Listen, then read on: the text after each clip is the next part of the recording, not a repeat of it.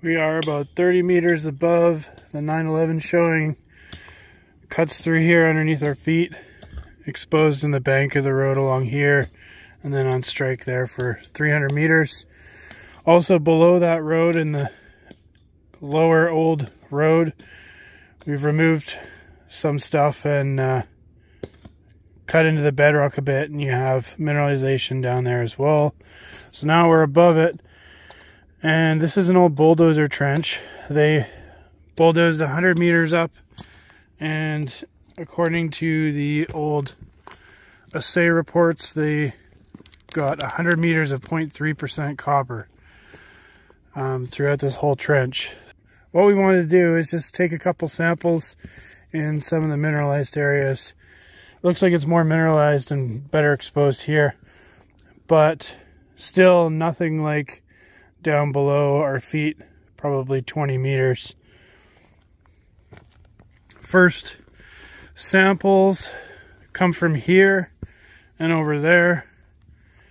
You can see quartz, sulfides. This is a schistose rock with chert. And you can see the disseminated pyrite and chalcopyrite. You see quartz there.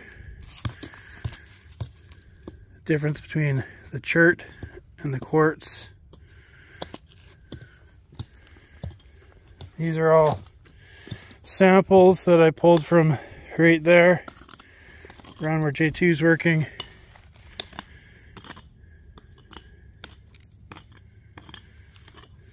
Pyrite and chalcopyrite mostly. Disseminated.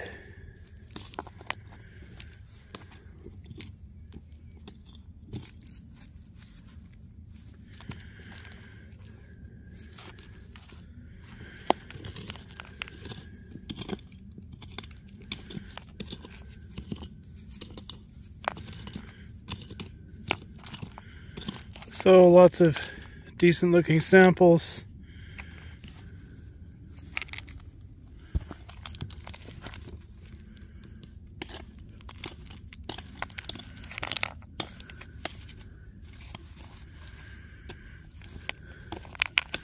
No massive sulfides like you see below on the road, but this is quartz that's peeking up through here. That's what it looks like right along where this outcrop is.